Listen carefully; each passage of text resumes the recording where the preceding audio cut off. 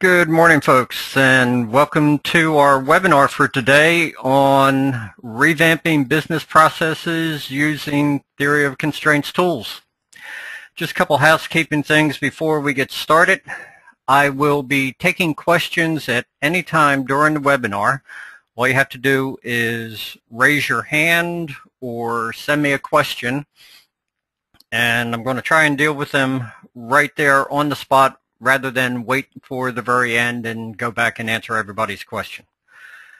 So let's go over what we're going to be talking about today on this webinar.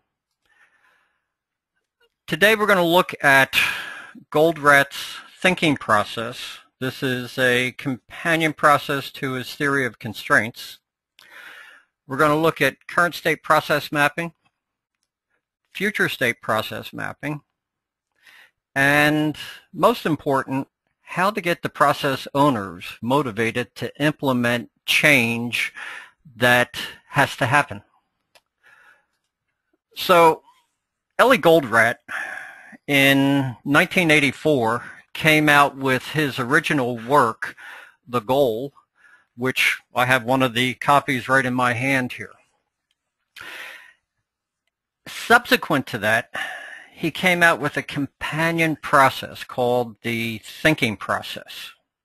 Thinking process is no more than the scientific method for analyzing an issue. It consists of 6 major areas: a generic cloud, which is defining what the problem is; core conflict, which looks at the 2 competing things that you're trying to achieve that are in direct conflict with each other. Both of these things are valid things that have to be done, though. From there, we create a current reality tree, and that describes the way it is right now. From that, we create a future reality tree, what we want the process or the system or the problem to look like when we solve it. The next step deals with people's natural resistance to change. And the last step is getting buy-in. Now, the areas that we're going to concentrate on today are the current reality tree, the future reality tree, and most important, getting the process owner's buy-in to actually make the change happen.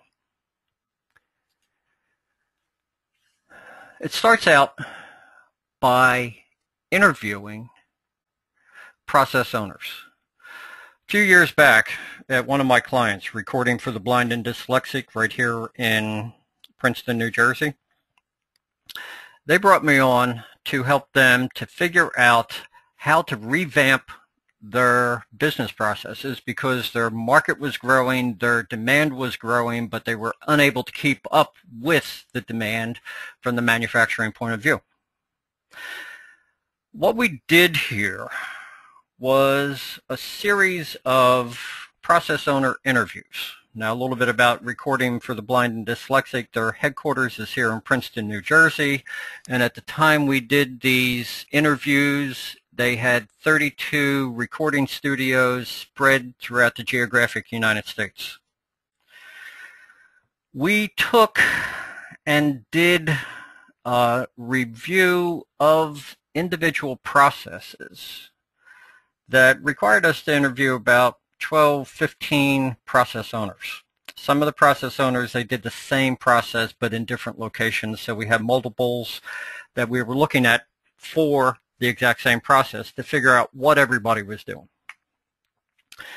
In these interviews, it would start out with having the process owner describe the process that they use today to accomplish their task. They would go through in great detail with all of the systems that they had to interact with, all the people they had to interact with, the things that they were trying to do. Once we got that down, and to be honest with you, I used to set a tape recorder in the middle of the conference table and record so that we could get everything on tape, because I couldn't write as fast as they were telling me how things went. when we got done how their process worked,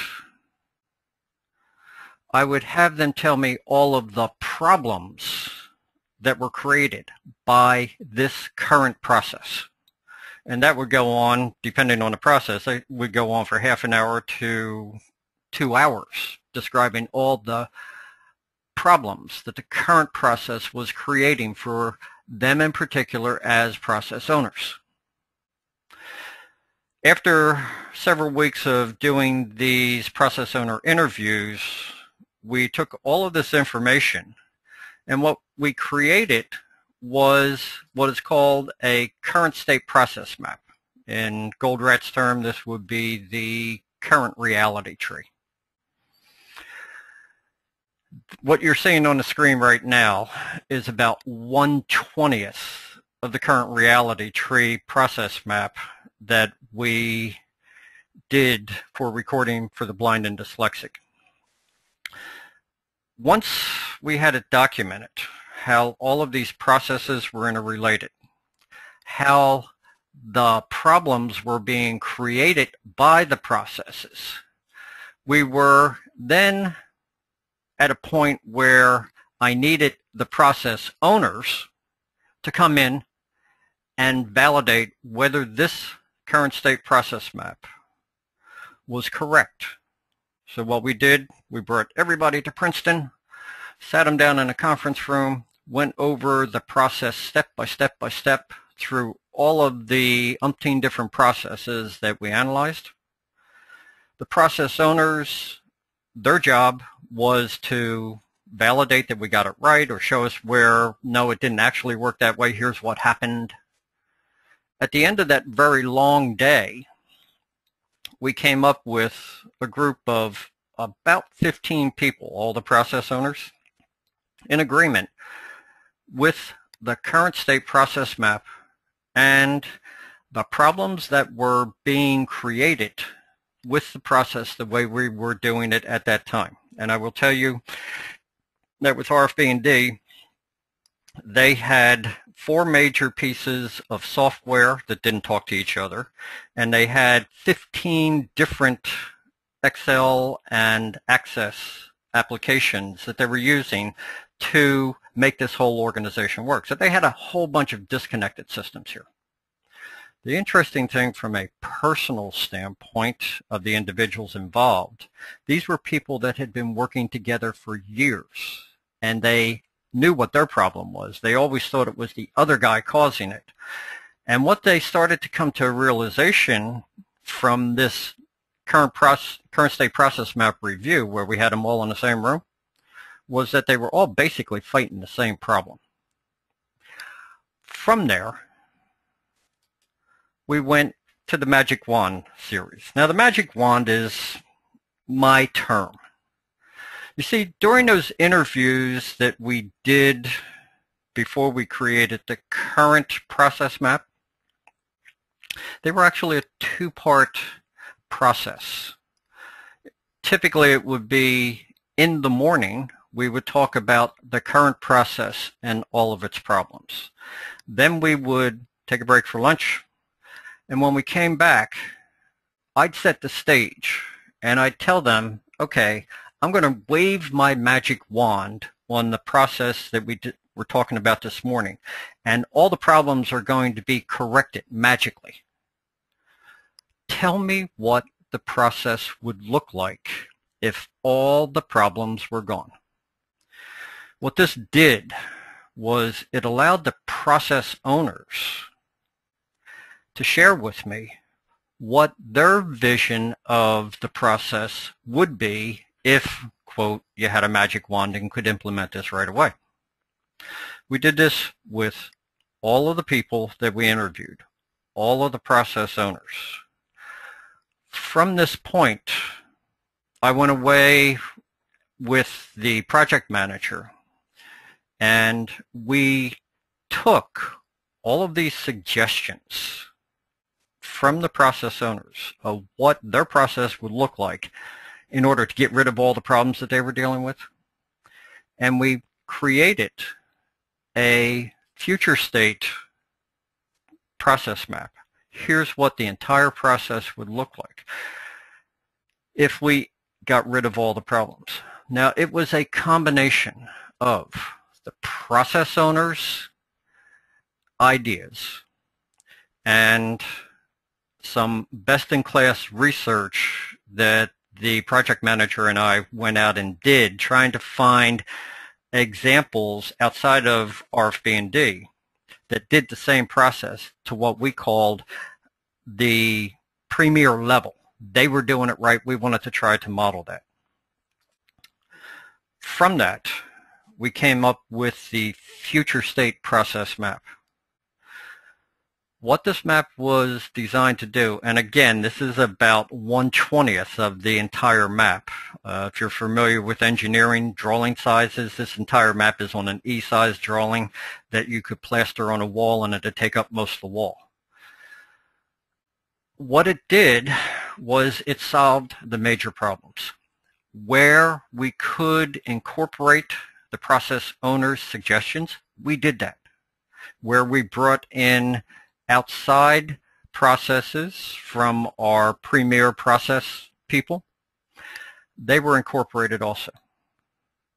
In order to make sure that this was really going to work, we brought all the process owners back to Princeton again, ran through the new future state process map, and the way we set the stage for that meeting, you all need to tear this thing apart and tell us what is not going to work, where we got it wrong, where we make changes. I will tell you that we had a long meeting that day. They came up with some suggestions, some issues. We went back and tweaked the future state process map 2 more times, did quick teleconference reviews of the future state map with the entire team, and ultimately within a few weeks got them all buying in that this new future state, these new processes, would solve not only their particular problem but the organization's problem of trying to take all of these disconnected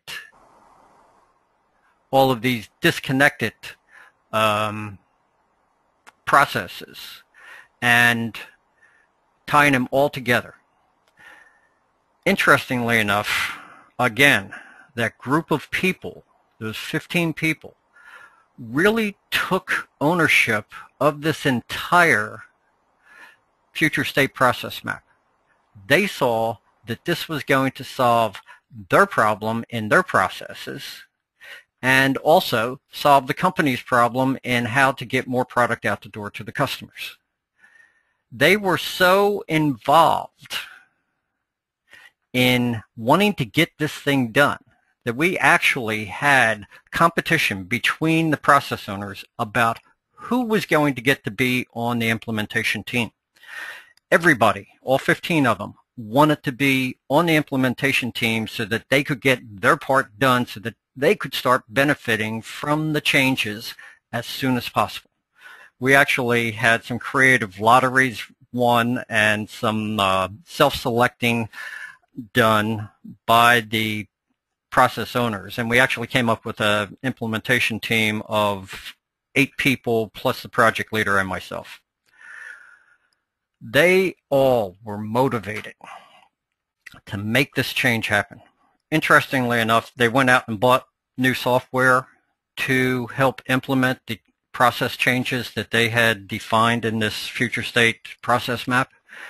And the software people didn't know what hit them when the implementation team gave them a script of what they wanted to see when they came in to demo their software, rather than having the software people come in and show them all the bells and whistles that they didn't need.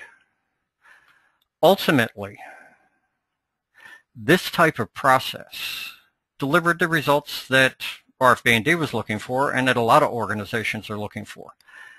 They defined what they wanted, they implemented the solution, and they did it on time and on budget.